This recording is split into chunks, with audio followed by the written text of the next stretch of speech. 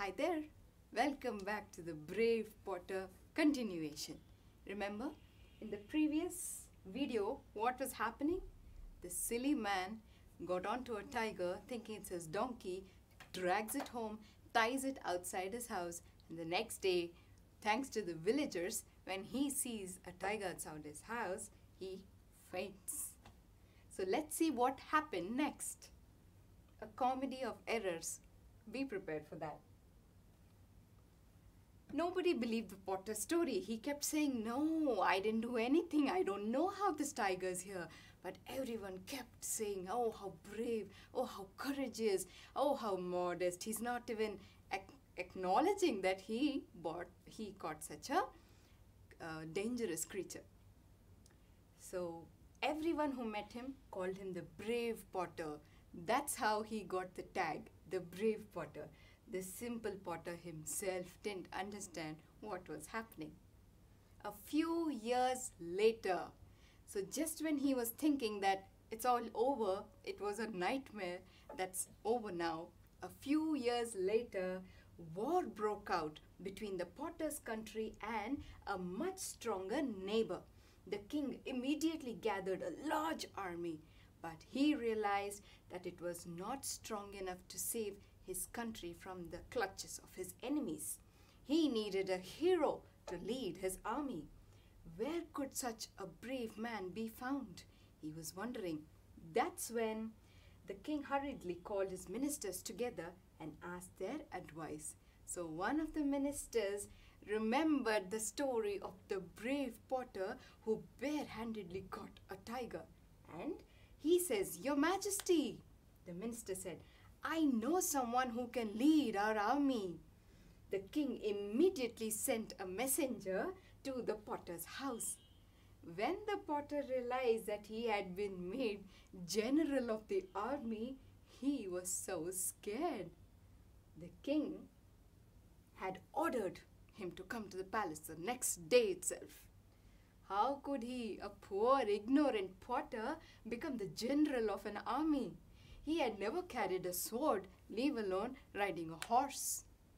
"Oh, I shall die because of that stupid donkey." He is still cursing that silly donkey of his. He groaned. The Potter groaned in front of his wife. "He has only brought us troubles." The next day, he and his wife left for the capital. They had to go. The king had summoned them. The king was pleased to see him, and he ordered the Potter to lead the army into battle the next day. The enemy were not far away from the gates of the city. A splendid house had been prepared for the Potter and his wife. The horse which would carry him into battle was also ready, shiny in the stable. That night the Potter could not sleep. He was nervous and worried because he did not know how to ride a horse. How is he going to go and fight a battle? "If I fall off, everybody will laugh at me," he thought. "I will get up early tomorrow morning and practice riding a horse." At dawn, the Potter woke up his wife and they went to the stable. They saw the beautiful brown horse ready for its new master. And what does the Potter say? "Oh, how tall he is," sighed the Potter. "I shall never be able to climb onto its back. He's only used to climbing a short donkey, but never a horse." "Put this bench beside him," said his wife, "and use it as a step to climb onto him." "Not bad, let's try." Even with the help of the bench, the Potter had much difficulty climbing onto the horse's back. When he was finally seated, he found it too slippery. "Please tie my feet to the stirrups, dear wife," said the Potter. Stirrups are those buckle-like things that hang on the sides of the horse, which help you place your foot and then sit on top of the horse. So he asked his wife to tie his feet to those stirrups. "Otherwise, I shall certainly fall off," he said. His wife found some rope and bound her husband's feet tightly to the stirrups. She then passed the rope underneath the horse and tied the two stirrups together. Oh my God, what the heck are they up to? She also passed a length of rope around the potter's waist and tied him to the saddle. The saddle is the seat that they place on top of the horse for us to sit on it. So, complete packaging is done. Now, please tie my hands to his neck. The potter is still not confident. He's sure he's gonna slip and fall. Please tie my hands to the neck of the horse, said the potter. Meanwhile, the big brown horse was getting impatient. What's not happening on it? And he started pawing his hoofs on the ground. When the potter's wife tried to pass another rope around the horse's neck, the horse suddenly jumped free. It galloped out of the stable with the potter hanging like a sack of rice onto the horse's neck and praying to all the gods to save his life. After galloping through the quiet streets, the horse crashed through the city gates and raced across open fields. It leapt over fences and streams and began to head right into the enemy's camp. What is happening? When the potter realized where they were going, he tried harder than ever to stop the horse. He doesn't want to go right into the enemy's camp without any weapons, and that too alone, and that too on a crazy horse. He pulled wildly at the reins of the horse, but no use. The horse galloped on. Look at that. Looks like he did manage to do something on the way. Let's see, what did he do? When they passed a young tree, the potter grabbed at the branch, but the horse did not stop. Instead, the entire tree was pulled out of the ground. And the potter, imagine the potter holding the horse, holding a tree, galloping with top speed. Who's watching all this? A sentry. That means a soldier stationed at the gate of the enemy's camp. He saw this. He saw a potter galloping towards the camp with a tree in one hand and the reins of a horse in another. He looked like a hero. That must be the general who captured a tiger with his bare hands, he thought. Looks like the brave potter's story spread across kingdoms. Now he has uprooted a tree with one hand. He is not an ordinary man. He is a giant. Run, run, save yourselves, screamed the sentry. The famous tiger general is coming at the head of a large army to attack us. He has the strength of a giant. He has uprooted a tree with one hand. Imagine the panic he created in the enemy's camp by screaming out all these words. The frightened soldiers fled, ran away from there. Their king was left by himself in the tent. They deserted their king. Hurriedly, he wrote a letter begging for peace, apologizing for even thinking of attacking the country. He left this letter in the tent.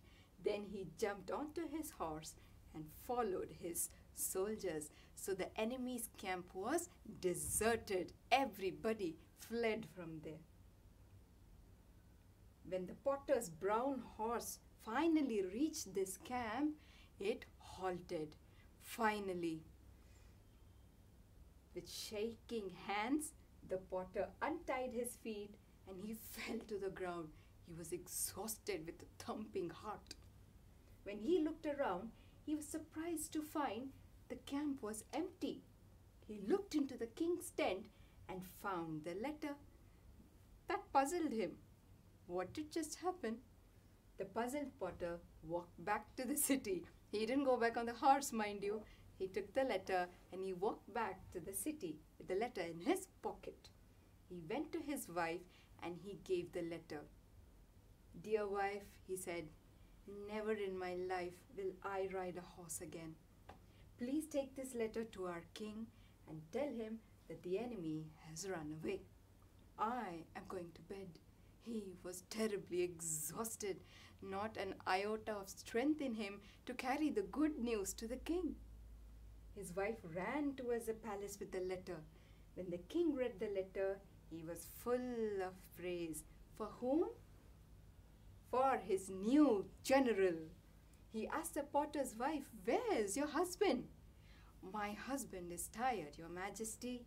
The servants have put him to bed," answered the wife respectfully. She said, "Kindly forgive him. He is too tired to come here. Let him rest today. Tell him to come tomorrow to receive his award," the king said. Next morning, the potter went to the king's palace. He left the brown horse in the stable and walked to the palace with his wife. The streets were filled with cheering crowds. Everyone came down to see who is this brave potter, the brave general who defeated the enemy single-handedly.